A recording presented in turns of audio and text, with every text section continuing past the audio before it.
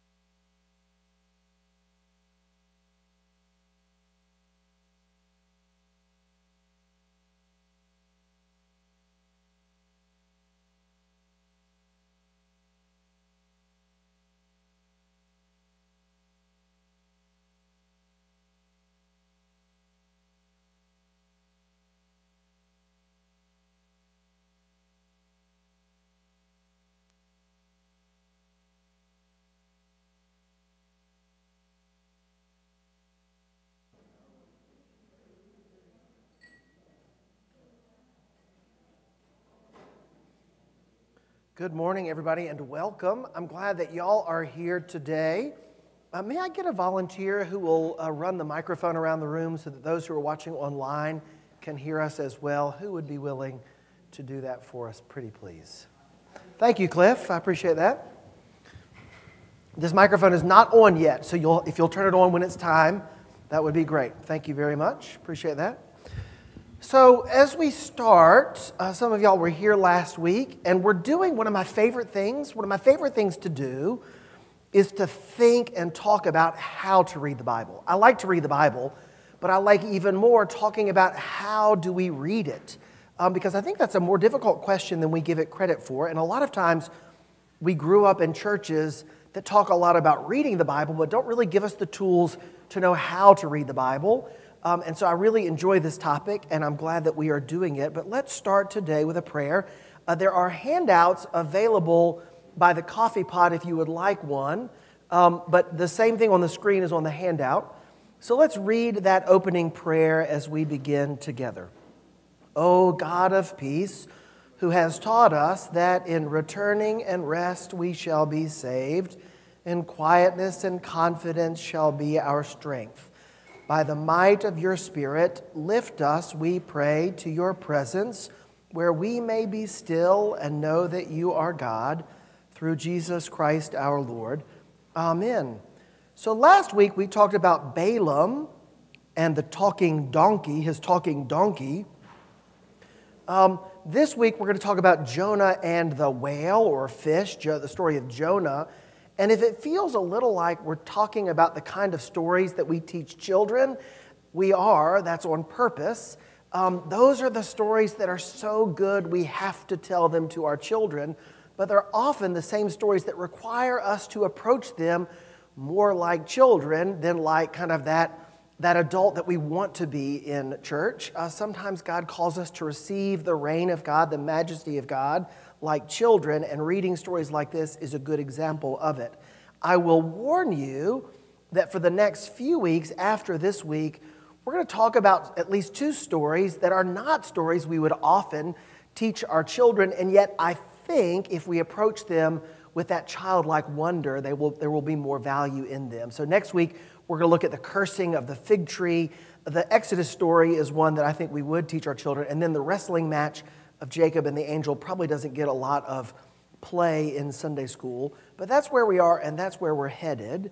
So let me start just with a general question. How many of you, on a scale, think about how familiar are you with the story of Jonah? Right? How familiar are you with the story of Jonah? I'm going to give you a scale of 1 to 5, and I want you to pick a number in your mind.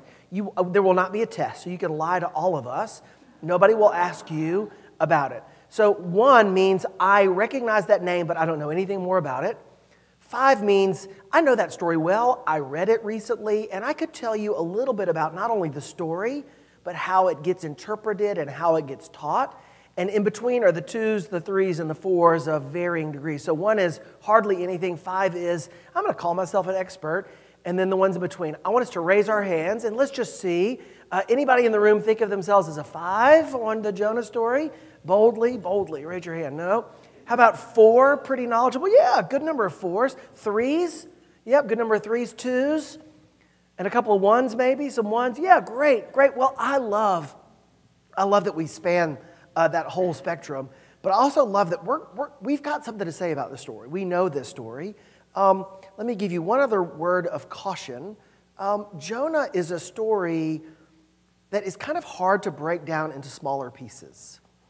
It doesn't come up in the lectionary very often, and one of the reasons is that to read a part of the story is to kind of miss it. You kind of got to read the whole thing, and we're going to read almost the whole thing, the whole book of the Bible. We're going to leave out a couple of verses, but we're going to read a lot of the story, and I hope that by hearing the whole story, we might discover some new ways to think about it. So I've got it split up. I've given you a handout. Would somebody read for us, please, whether from your screen, the screen, or from the handout? Would somebody read for us, please, Jonah chapter 1? It's a bit of text. Tarshish, Amittai, or whatever you would say. Who would read Jonah chapter 1 for us, please, using the microphone that Cliff, thank you, Adam. Cliff's going to give you that microphone for you to read. Thank you. Jonah chapter 1. Now the word of the Lord came to Jonah, son of Amittai, saying, Go at once to Nineveh, that great city, and cry out against it, for their wickedness has come up before me. But Jonah set out to flee to Tarshish from the presence of the Lord. He went down to Joppa and found a ship going to Tarshish. So he paid his fare and went on board to go with them to Tarshish, away from the presence of the Lord. But the Lord hurled a great wind upon the sea, and such a mighty storm came upon the sea that the ship threatened to break up. Then the mariners were afraid, and each cried to his God. They threw the cargo that was on the ship into the sea to lighten it for them. Jonah, meanwhile, had gone down into the hold of the ship and had lain down, and was fast asleep. The captain came to him and said, What are you doing sound asleep? Get up, call on your God. Perhaps the God will spare us a thought so that we do not perish. The sailors said to one another, Come, let us cast lots so that we may know on whose account this calamity has come to us. So they cast lots, and the lot fell on Jonah. Then they said to him, Tell us why this calamity has come upon us. What is your occupation? Where do you come from? What is your country, and of what people are you? I am a Hebrew, he said. He replied, I worship the Lord God of heaven, who made the sea and the dry land. Then the men were even more afraid and said to him, What is this that you have done? For the men knew that he was fleeing from the presence of the Lord, because he had told them so. Then they said to him, What shall we do to you, that the sea may quiet down for us? For the sea was growing more and more tempestuous. He said to them, Pick me up and throw me into the sea. Then the sea will quiet down for you. For I know it is because of me that this great storm has come upon you. Nevertheless, the men rowed hard to bring the ship back to land, but they could not, for the sea grew more and more stormy against them. Then they cried to the Lord, Please, O Lord, we pray, do not let us perish on account of this man's life. Do not make us guilty of innocent blood, for you, O Lord, have done as it pleased you. So they picked up Jonah and threw him into the sea, and the sea ceased its raging. Then the men feared the Lord even more, and they offered a sacrifice to the Lord and made vows. But the Lord provided a large fish to swallow up Jonah, and Jonah was in the belly of the fish for 3 days and nights. Thank you. All right, sounding familiar? Yep. One of my favorite questions to ask when I read a familiar story is to ask, what did you not remember? What surprised you? Are there any details in that first chapter that you think, I didn't remember it that way at first, but yeah, that makes sense. Any surprising details? Yeah. Raise your hand really high.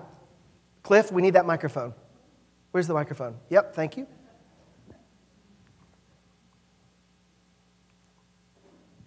For some reason, I thought Jonah had been more valiant in sacrificing himself to the sea. Yeah, more valiant. Yeah, thank you. What else did you surprised you, perhaps? Or what caught your attention? What's interesting about the story? Where does your energy fall? Where does your attention fall? Yeah, Adam. I didn't realize that they cast lots and the lot fell on Jonah. I just thought that he admitted it, outright. But no, they were like, eeny, meeny, miny, mo. Yeah. I guess it's your fault. Yeah, thank you. What else? What else seems interesting to you? What else seems interesting? Yeah, Bill. Oh, Jonah's not scared. Yeah, that he's not scared to be thrown overboard. Yeah, which tells you something about where he is in his emotional state. Probably not a great place. I don't think that's a peaceful thing. I think he kind of accepts death. Almost suicidal, it feels, right? Yeah, yeah. What else do you notice? Yeah, Sally or Haley, yep. Everyone's praying to different gods to see which one will respond. Yes, that's an important part of the story, isn't it? Right, yeah, and Sally? I didn't realize Jonah was asleep in the ship. Yeah. And it reminded me of that parallel with Jesus being Isn't that asleep. funny? Yeah, what are you doing asleep? Don't you care that we're about to die? Pray, pray. Yeah, yeah, yeah. I wonder how much the gospel narrative was thinking of Jonah when they told that. I wonder. Yeah, right? You know. All right, so I've asked 2 questions on your handout. What do you know about Nineveh? Especially those of y'all who are 4. I know this story. What do you remember about Nineveh? Who are the Ninevites? Where are they? Anybody know anything about Nineveh? Yeah, yep. Richard's up here. Richard knows about Nineveh. And I'm going to ask you about Tarshish, but I'll warn you that's a trick question. Yes, Richard? Nineveh's in Mesopotamia, I guess Babylon, and maybe even Assyria, depending on how who's in charge and where the boundaries are at that time. Yes, but you know it's not an Israelite city, right? That's the important detail. Kind of like if I started talking about Tulsa, I bet there's not a single person in this room that needs me to remind them that Tulsa is not in Arkansas. It's not that far away, but like I can talk about Tulsa and we all know not Arkansas. You don't even have to think about it, right? It's over there. For the readers of this story, everybody would have known Nineveh is not an Israelite city. This is not a place where God's people called home. Yeah, it's an Assyrian city on the Tigris River, the capital of the Assyrian city, a pretty prominent place. Nineveh and the Assyrian Empire north of Israel, what we call Israel, the sort of the land of Canaan, and kind of a constant battle. Like Hatfield and McCoy's imply like some familial ties. It's more ethnic than it is familial. But like, the Israelites and the Assyrians have been warring with each other and kind of taking each other's territory back and forth. And the Assyrians, which Nineveh is the capital of this empire, the Assyrians are continuing to kind of attack northern Israelite villages, to raid them, to steal the women and the children, to kill the men, to burn their fields. This constant guerrilla, maybe even terrorist approach. This kind of we want to scare the dickens out of these northern Israelites so that they will give up. And so there's this constant battle between them, and that's the group to which God tells Jonah to go and announce judgment. So just let that tumble around. We'll come back to it. Tarshish. Anybody know anything about Tarshish? Tarshish. It's kind of a made-up place. I mean, it probably wasn't a made-up place, but it symbolized a made-up place. When I was a kid, my family used to go up to the mountains in western North Carolina, and we often stayed in a cabin, because it was convenient for our family, called Xanadu, one of those sort of mythical kind of places. It wasn't that great. But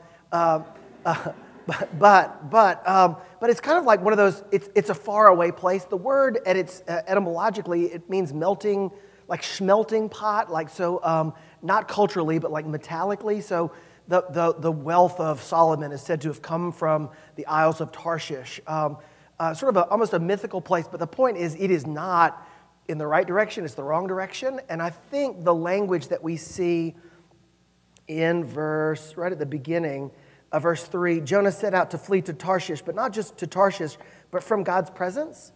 I think that's a significant place. So wherever this mythical place is, Jonah's thinking that it might be beyond the border of where God is to be found. Like he's trying to run away from God in that way. So that's a bit of the story. Thoughts about that so far? And then let me approach that second question. Casting of lots, how does that work? How do you think, like casting of lots, how does it work? I mean, I know mechanically, draw straws or throw dice or, there are lots of ways to cast lots, but like, how does that work? Just think about that. It's like, it seems to work. Anyway, the Bible uses casting lots a lot to determine what is right or a particular decision or who is chosen. In this case, Jonah, the lots fall to Jonah. I just think it's an interesting kind of detail that we sort of often skip over. Yeah.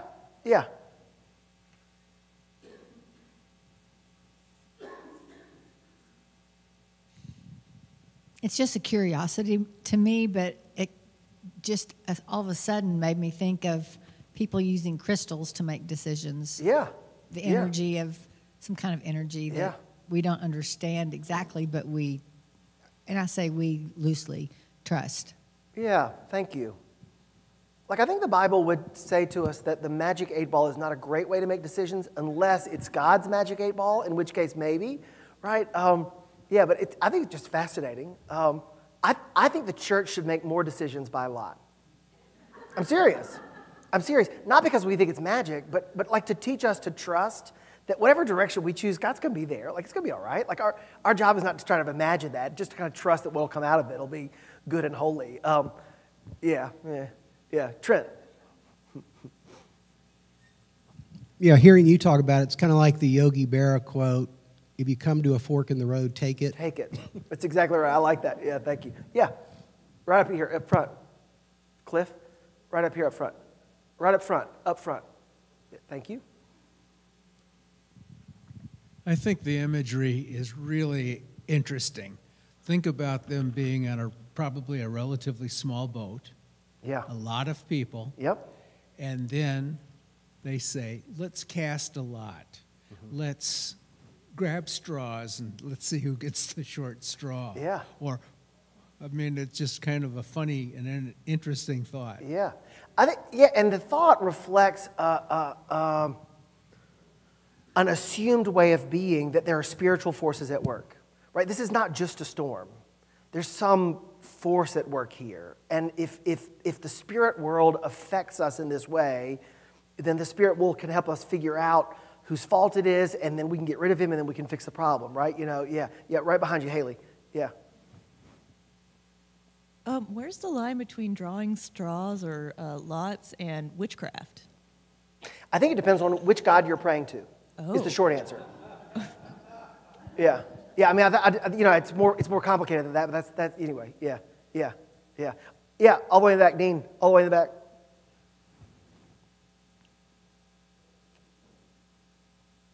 It's interesting that they took responsibility. They thought it had to be somebody on the boat's fault. Yeah, and what does that say about the human psyche, right? What does that say about us, right? What did I do wrong?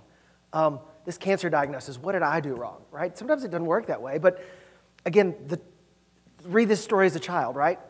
Anyway, all right, so let's push ahead, and I've cut out most of the prayer, but let's pick back up with Jonah 2, and we're going to read a couple of verses bookending that psalm, that prayer, and then we're going to read chapter 3. Who might read this next section for us? Thank you, James, all the way up front. Raise your hand high so Cliff can see it.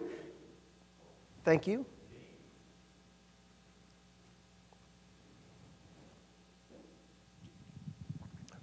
All right, Jonah chapter 2. You'll need to hold it really close to your mouth. Thank you. All right, Jonah chapter 2. Then Jonah prayed to the Lord, his God, from the belly of the fish, saying, I called to the Lord out of my distress, and he answered me. Out of the belly of Sheol I cried, and you heard my voice. As my life was ebbing away, I remembered the Lord, and my prayer came to you, into your holy temple. Those who worship vain idols forsake true loyalty. But I, with the voice of thanksgiving, will sacrifice to you. What I have vowed, I will pray. Deliverance belongs to the Lord. Then the Lord spoke to the fish, and it spewed Jonah out upon the dry land. The word of the Lord came to Jonah a second time, saying, Get up, go to Nineveh, that great city, and proclaim it to the message that I tell you. So Jonah set out and went to Nineveh, according to the word of the Lord. Now Nineveh was an exceedingly large city, a 3 days' walk across. Jonah began to go into the city, going a day's walk, as he cried out, 40 days more, and Nineveh shall be overthrown. And the people of Nineveh believed God. They proclaimed a fast, and everyone, great and small, put on sackcloth. When the news reached the king of Nineveh, he rose from the throne, removed his robe, covered himself with sackcloth, and sat in ashes. Then he had a proclamation made in Nineveh, by the decree of the king and his nobles, no human being or animal, no herd or flock, shall taste anything. They shall not feed, they shall not drink water. Human beings and animals shall be covered with sackcloth, and they shall cry mightily to God. All shall turn from their evil ways and from the violence that is in their hands. Who knows? God may relent and change his mind. He may turn from his fierce anger so that we do not perish. When God saw what they did, how they turned from their evil ways, God changed his mind about the calamity that he said he would bring upon them, and he did not do it. Thank you. Those of y'all who are familiar with the story can already see sort of where this is going. Nineveh does exactly what God, I presume, wanted them to do, and yet perhaps what Jonah didn't want them to do, and that'll come to a collision in the next bit. But what do you notice? Like, as the story's told, think about the way the story is told. What's being told to us? Not just the words, but what's being conveyed to us? Richard. The thing that stands out the most to me, that's really the most astounding, is though he is called a king of Nineveh, he's actually a warlord. And to have that kind of power, you had to be really bloodthirsty. And so what Jonah would have expected when he was told initially to go to Nineveh is that they would take him and torture him until they got tired of it, and then they would just kill him. Instead, the warlord of Nineveh, the king, who probably worshipped Marduk as his chief god, heard the Hebrew God was angry with him and said, "What? I'm in trouble with the Hebrew God. We better get on this." I mean, that to me is just really, wow. Yeah, thank you. What else? Adam at the middle table?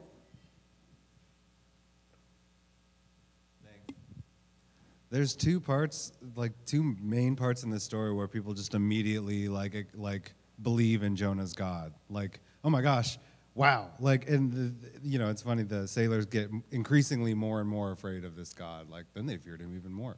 But also Jonah, like, in the context of the Nineveh being like a war camp, he shows up and he probably does not have good news at all. Nothing good to say at all. He's been through this ordeal, and maybe they see him and they're like, what would the point of torturing this guy be? He's obviously doesn't care. Like, like he's been through this whole thing, and he just, and he probably looks like a messenger of death that they just believe him. They're like, oh my gosh, yeah. Yeah. Yeah, and he had been, I mean, we don't know how much time had passed, but he had been vomited onto the seashore by a fish. Yeah. Probably didn't look like the kind of person you wanted to invite in for dinner, right? Yeah. Right behind you, Cliff. Mandy? I always found it interesting that with God in control, doing all of this to make sure Jonah got to Nineveh, the belly of the fish, when he put him out on dry land, he could have easily had him land in Nineveh. Interesting. Yeah. So I just find it interesting that part of this story that's not told, like what you had asked, was that sometimes it's about the journey. So it's important for Jonah to be on this journey to Nineveh. Yeah, thank you. I like that. Thank you. Yeah. Yeah, I mean, Jonah has to, he has to walk. I mean, he's got to make a decision to go, right? I mean, presumably, if he had rejected it a second time, God would have found him and, done something else, right? But anyway, yeah. What else? What else is interesting to you in this part? It's a great story. Jonathan in the back, thank you.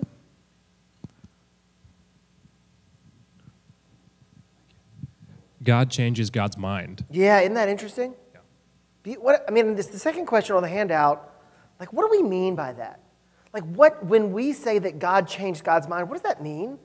What does that mean? What does it mean to us? Like, what are we actually saying? I don't know how often you think about that, but given all that we say about God, who God is, what God knows, what God does, all the things that we say and believe and sort of hold on to, whether it's well-founded or just kind of what we can wrap our minds around, what does it mean for us to say God changed God's mind? Why do you write it that way, right? What is that trying to tell us? What emotionally, theologically, yeah, think about that. It's not easy. To me, it means that God's in control, not me. Yeah. Huh. That's what it means. It also, in His being in control, I can put forth my desires. Yeah. But He's the one that ultimately decides. Yeah. Yeah, thank you. Thank you. Cliff? Interestingly enough, I think they cast lots, and they want to see if this God is going to hold up. Yeah. You know? Yeah. Yeah, sure. Is He real? Yeah, so what about the changing of the mind? What else does the changing of the mind tell us? What does it mean when we say God changed His mind? Like, think about that. Like, think about if your grandchild or child came up to you and said, I thought something was going to happen, and you say to them, I guess God changed God's mind. Like, think about what you're trying to convey. Like, that's a pretty bold statement for you to make and also to make about God.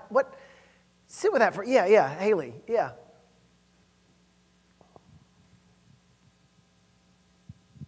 Well, God has the right to change God's mind, but also maybe they didn't understand the will of God in the first place. Yes, absolutely. And I think that's the way I make sense of it, is sort of a lack of understanding becomes understanding. But I think even more than that, it's what we thought we knew to be true about God isn't right. Like, we knew that God was going to wipe Nineveh off the face of the earth. Like, God was coming to get them. And then God does it. And that's hard to get our mind around. Yeah, Pat, up here in the front. Just recently, I ran across something, a Hebrew scholar suggesting that we think of God as interactive in reading the Old Testament, that we can cause a different outcome because of what we do, that God doesn't necessarily act alone. Yeah. And I like that idea. It's a much more exciting way to think of Scripture. Yeah, thank you. Yeah, thank you. That sense of partnership. Yeah. I think it's an amazing story. I want to say one thing about the connection between the prayer, the psalm, and what happens. Like, notice the language of the prayer, right? I've given you only part of it, but notice verse 8, verse 9, verse 7, 8, and 9. Just, Jonah, as the story is told, Jonah in the belly of the fish that the Lord caused to swallow him. Like, Jonah's prayer is still about kind of what does it mean to remember, and you'll see in small caps, the Lord, Yahweh, Israel's God. There's that bit about those who worship vain idols, forsake their true loyalty. There's this, if you look at those words, despite his running away from God, this is a chance for Jonah to remember who God is and how God works, to distinguish his faithfulness from the faithfulness of others, presumably those to whom he's going to go in Nineveh. And the story is bringing to my mind and to my heart that tension between, I guess, kind of what we see in verse 8. Those who worship vain idols forsake their true loyalty. What a curious way to describe what it means to chase after false gods. And I think there's a wonderful thread. Maybe it's not the most exciting thread, but there's a thread that we've already named about sort of everybody on the ship is praying to their own gods, and yet they kind of then pray to Israel's God. And here we see Jonah sort of reflecting the distinction between who God is, and now we see that same God changing God's mind. Anyway, it's pregnant with discovery about who God is and how God works. Let's read the end of the story. And this is the part that actually does show up in the lectionary. Who would read for us Jonah chapter 4? Who would read that bit for us? Pretty please. I know someone will. Thank you.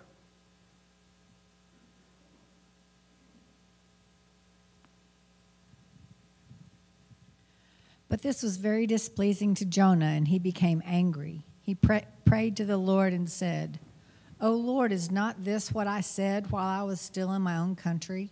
That is why I fled to Tarshish at the beginning, for I knew that you were a gracious God and merciful, slow to anger and abounding in steadfast love, and ready to relent from punishing. And now, O Lord, please take my life from me, for it is better for me to die than to live." And the Lord said, "Is it right for you to be angry?" Then Jonah went out of the city and sat down east of the city and made a booth for himself there. He sat under it in the shade, waiting to see what would become of the city. The Lord God appointed a bush and made it come up over Jonah to give shade over his head, to save him from his discomfort. So Jonah was very happy about the bush. But when dawn came up the next day, God appointed a worm that attacked the bush so that it withered. When the sun rose, God prepared a sultry east wind, and the sun beat down on the head of Jonah so that he was faint and asked that he might die. He said, It is better for me to die than to live." But God said to Jonah, "Is it right for you to be angry about the bush?" And he said, "Yes, angry enough to die." Then the Lord said, "You're concerned about the bush for which you did not labor and which you did not grow. It came into being in a night and perished in a night. And should I not be concerned about Nineveh, that great city in which there are more than 120,000 persons who do not know their right hand from their left, and also so many animals?" Thank you. The end. I love that ending. I love the animals, the ending. It just feels so unfinished. Like, what is Jonah going to say now? What are we going to say now? It invites me into the story, right? Yeah. Imagine, I return to this over and over again. Imagine that you're the director of this movie and that this is the last line in the script. Like, what's that shot look like? Like, what Kubrick elements, just this great, what a weird way to finish, and it's finished. All right, so what do you notice? What's going on? What do you hold on to? What do you celebrate? What frustrates you? What excites you about the story? What's going on, Trent?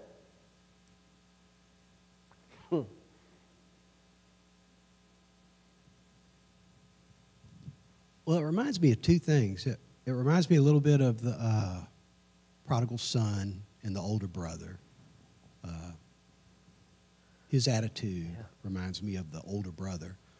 It also reminds me of Les Miserables and Jean Valjean and the police officer who's chasing him down. And when he comes face to face with justice versus mercy, he just can't deal with it and chooses to take his life. Yeah. It kind of reminds me, Jonah kind of reminds me of that. Thank you. Yeah. What else do you notice? Where's the energy for you? Yeah.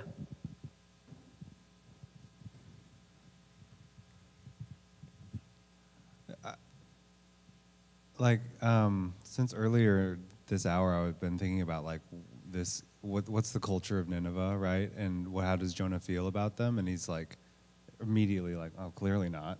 And he's like, I'm going to go to the other side of the world, so I don't have to go to Nineveh.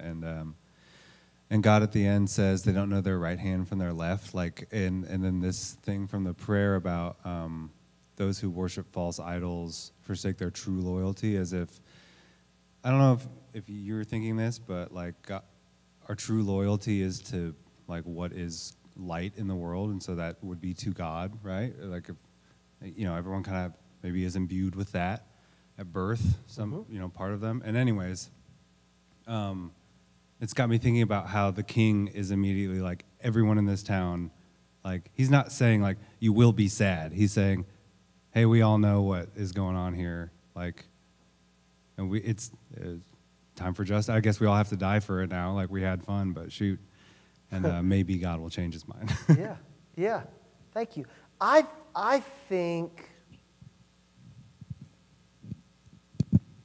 I hear the text, the story, asking us first to remember that there is only one God. That's a fundamental theological truth that the Bible, certainly at this point of the storytelling, holds dear. There's only one God. I think the surprising thing is then, if we believe that, and if we really believe that, then what does that mean about the Ninevites' relationship to the deity? Right? I think it's a really challenging thing for us, people of faith, to accept that if we really believe that there's only one God, then who are we to say that God doesn't love people who don't recognize that, right? You know, what does it mean to sort of really lean into one God of us all, not just the people who claim that God for their own, right? I think there's a great tension. And all the way through the text, we've got Lord, we've got God. We've got Lord, we've got God. Only on the ship did they begin to confuse Lord and God. The non-Israelites use the term Lord.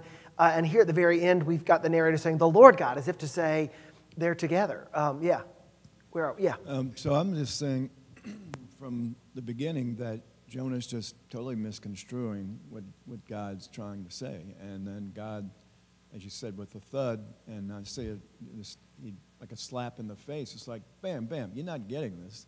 And this is what it is. And then it's just, there's a finality to it that you can't question me, type of thing. There is no question about what I'm trying to say. You're just not getting it right. Just the way that, yes, and that God's going to get through to you, right? Yeah. In discernment conversations, I often, remind people that if God's calling you to do something, God's going to keep after you until you respond or die, right? Right? Yeah, James.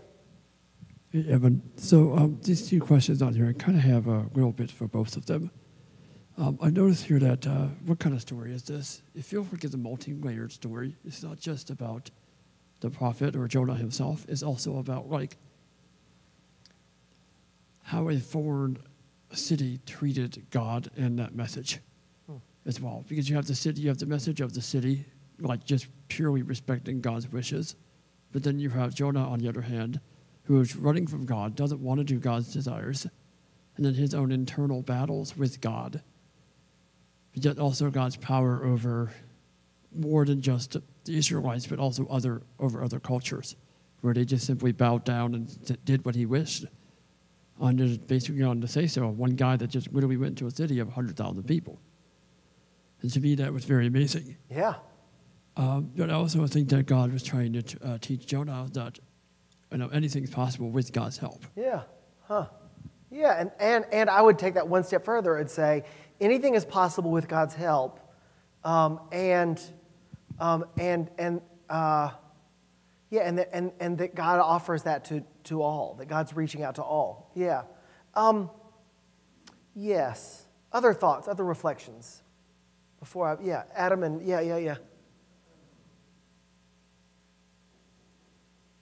This is open-ended. What it says in verse 5, Jonah went out of the city and sat down east of the city and made a booth for himself there. What do we think that might be?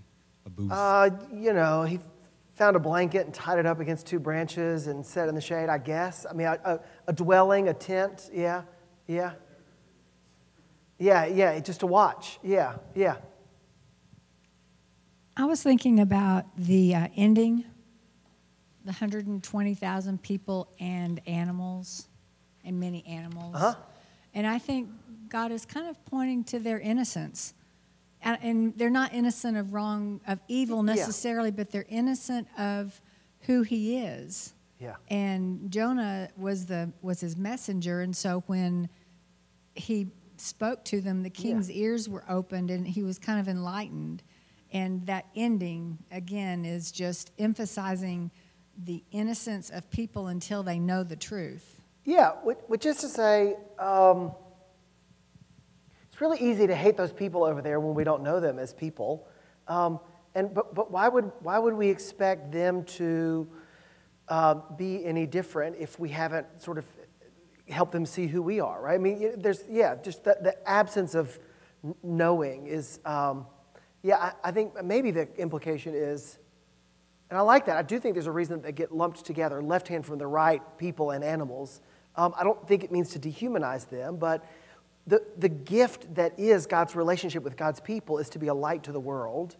And if we're not willing to share that light, speaking on behalf of Israel, if we're not willing to share that light with our so-called enemies, then why would we expect them to get it, right? Yeah, maybe. Yeah. I'm curious what you would say about, so the people hearing this story, I think maybe would have had Sodom and Gomorrah in mind. And so God's call and then the response to, what am I going to do to these people? Well, if there's only 100, well, if there's only 10, would you save the city? Versus, you're going to save the city? Sure. Surely the readers would have had that in their minds when they heard this. Yes. Yes. Sure, I think there's a dialogue. Yeah, thank you for helping us hear that. Yeah, I think there's a conversation between that story from Genesis and this story in Jonah. Yeah. Let me point out a couple of things, and then we're going to move to the last questions and wrap up. This first sentence in chapter 4, this was very displeasing to Jonah. Literally, this became very evil to Jonah. Evil being the same word, right, that we see when they return from their evil ways, right? So there's actually a verbal, linguistic link between the evil that the Ninevites are apparently leaving behind, and that Jonah now calls that thing evil, right? You know, what does it mean for us to withhold God's love and forgiveness from someone because the thought of them being forgiven and loved is too much for us to bear, right? Jonah wants to die because he doesn't want to live in a world in which the Ninevites get forgiven. And how often have we felt, maybe proverbially, maybe literally, how often have we thought, I don't want to live in a world where those people get forgiven, get to go to heaven, get to belong, name it, right? That's a fundamental human instinct, you know, when those people over there, right? And Jonah at the end, he's furious. He is furious that God would do exactly what he knew God would do, which is be merciful and forgiving. That's not the way it's supposed to go, he says. And God's question to him is, you know, why are you upset about this, right?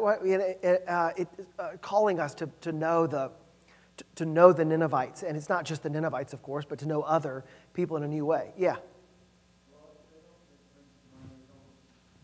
Here it comes. Brings to mind that there almost seems to be a feeling of jealousy there, not just anger, but jealousy. Sure. Yes. Yeah, I think resentment for sure. Jealousy. I mean, yeah. I'm just gonna hold on to that. The prophets. Jonah is a prophet from near Nazareth, up in Galilee. Prophets show up to warn God's people, and it's always God's people, to warn God's people that if they don't change their ways, bad things are going to happen. Right? It's a call to repentance. What's unusual is that God's sending Jonah the prophet to Nineveh, and at the beginning of the story, I think we might assume what Richard brings us to, which is that Jonah's worried he's going to get killed. Because who wants to go to Nineveh and say, God's going to get you? Like, what do you, I mean, we have no time for that. The Ninevites certainly didn't have time for that. But then at the end of the story, to the surprise perhaps of the reader, as we get drawn into the story itself, Jonah's reluctance is not about his own life. His reluctance is, dang it, God, why do you have to love them too? Which is a hard thing, I think, for us to hear. How many of us grew up hearing the story of Jonah as a tale that we are supposed to do what God tells us to do? Like, be faithful to God, right? Yeah. That's not what this story's about. I mean, it is kind of, sort of. I mean, Jonah needs to do that, but I think if it is about that, you can't say that without also saying, do what God tells you to do, which is to tell people that God loves them no matter who they are, right? I mean, because the story is about God's ability to love and include even our worst enemies. That's the rub, right? That's the turn. It's not about if you're disobedient to God, you'll be thrown overboard, right? It is not if you don't do what God's going to be after you until God gets you, right? The way that I would use that in a discernment call. That's not the point of the story. It's a part of the story. It's not the point of the story. The point of the story is harder than that. The point of the story is more challenging to me than that. So let me ask you those questions at the end. as we think about this. Like, so what happens? Like, if you read the story as if there was a guy named Jonah and they cast lots and he got thrown overboard and a fish, whale, who knows, megalodon, I mean, who knows, like comes and swallows him up. He's inside, think Pinocchio, inside the belly of the whale for 3 days, offers this prayer, gets vomited out onto the seashore, goes to Nineveh, 3-day journey. And while he's walking, even the sheep and the goats get sackcloth. God changes his mind. Booth, bush, worm, ta-da. If you read it as if that were just literal history, what does that do to the story? Does it have, what's its value? And what value does it lose? What happens to the relevance of the story if we just read it as an interesting story about a guy named Jonah and a remarkable thing? What do you think? Yeah? Yeah, Trent. It becomes an artifact. Yeah. An artifact with maybe some implications. Yeah. I don't, like, I think if I read this story just so that you can learn about there was this guy named Jonah, and we don't allow it to teach us something, that it just seems kind of stale. There's a reason we learn those things in history. It's not so that at dinner parties we know what happened in 1789, right? It's so we can see sort of how all the pieces fit together, and what are the movements and the motives and what's unfolding, right? But yes, Mandy in the back, yeah.